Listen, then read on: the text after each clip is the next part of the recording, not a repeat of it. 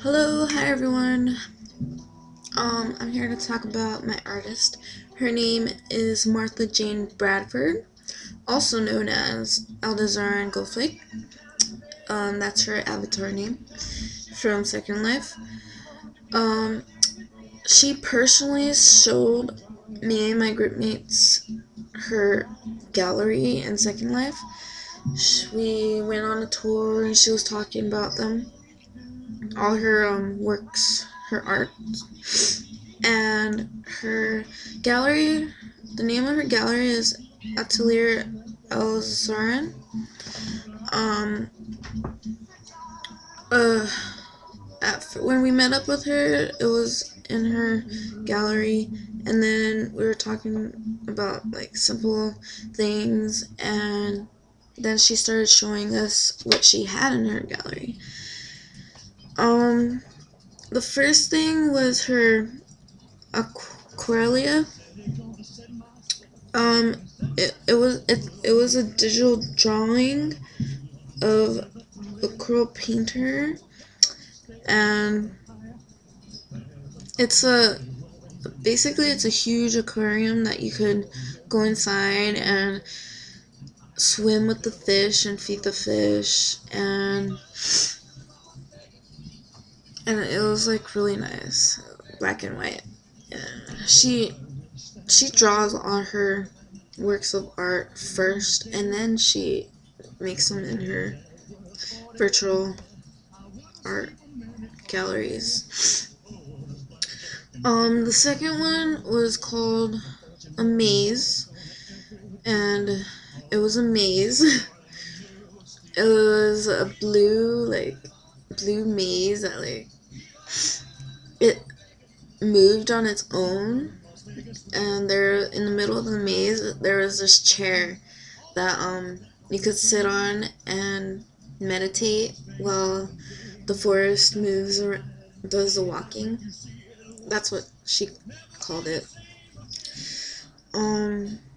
You could sit and meditate while the forest does the walking.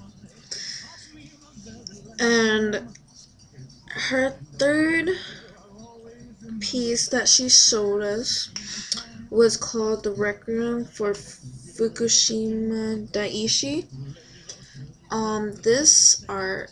This piece was pretty. It was something. It had like a pyramid type structure that you could go inside it, and like balls of like flaming stuff was coming out of the floor, and it was just pretty amazing.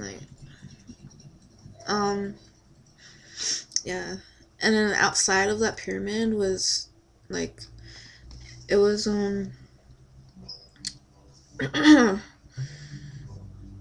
there's like a shrine with a geisha and like a mask, and another part was like you could sit down and eat sushi and drink tea. It was really nice.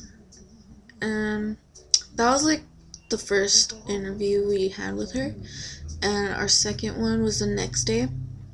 And the second one, the second interview, she took us to another one of her piece, and it was called Orpheus Oranto. I really don't know how to pronounce that, but basically she herself compared it to heaven and hell. It was 2 floors. This piece was really something. Like, it really intrigued me because when I got there, like, it was super dark and like goth-like, and amazing. Like, you could write these gandolas. Like, you could sit in there and write it, and like you could dance on the ceiling. You could go to a different floor because there's 2 floors, and there would be like these things that you could drive. They look like boats. And that's pretty much it.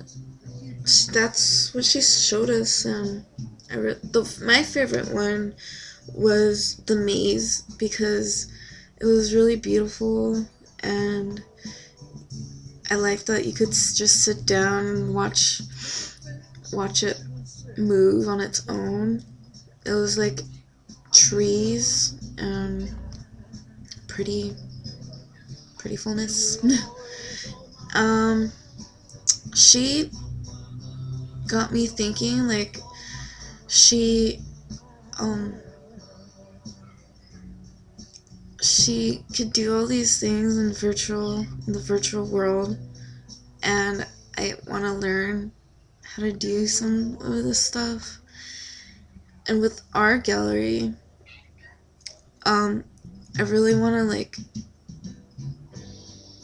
make people like do things, like be interactive with our gallery, not just like look at it, but like be interactive. Because Allie, that's what she likes to be called, Allie. She makes her art pieces interactive, and I like that. But yeah, that was my artist, and I really like her. And she kind of is intimidating, but she's awesome and really nice, and I love her art. Thank you.